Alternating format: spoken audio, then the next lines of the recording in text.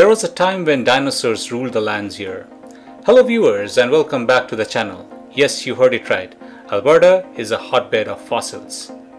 Parts of Alberta was under the sea during prehistoric times and hence lots of marine fossils are found too. Alberta's current economy is heavily dependent on fossil fuel.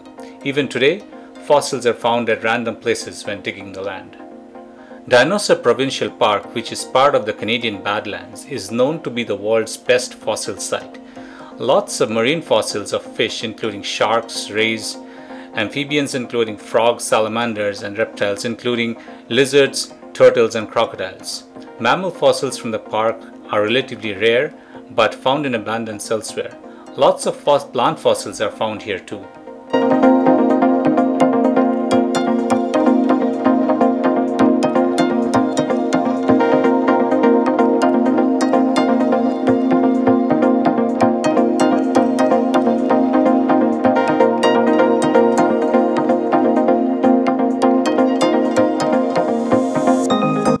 All the fossils are studied and exhibited in Drumheller, the home of the Royal Tyrell Museum of Paleontology.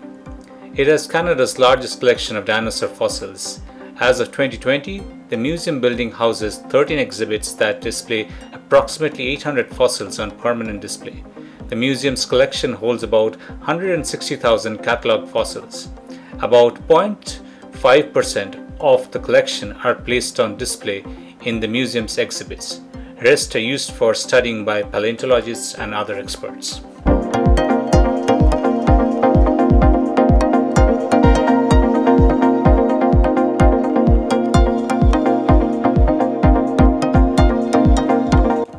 We went to another fossil site in British Columbia, the Burgess Shell.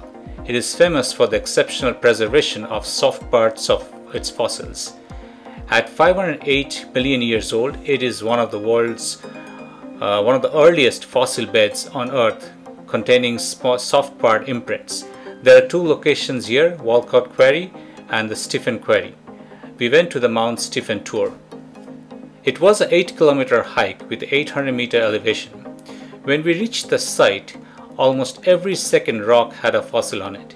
It was a tough hike, and on top of that there was lots of smoke in the air due to a forest fire nearby.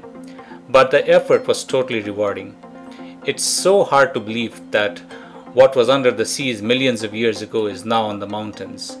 Our planet is undergoing changes continuously since the beginning, and who knows where this place would be in another million years or more.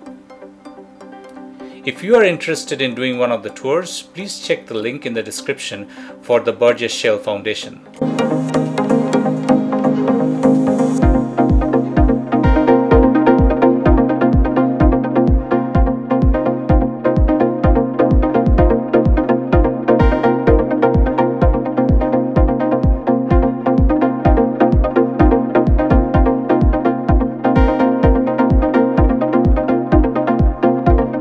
So that's it for today. See you in the next one. If you like this video, please give us a thumbs up and don't forget to subscribe and comment. Till then, stay safe and have a good one.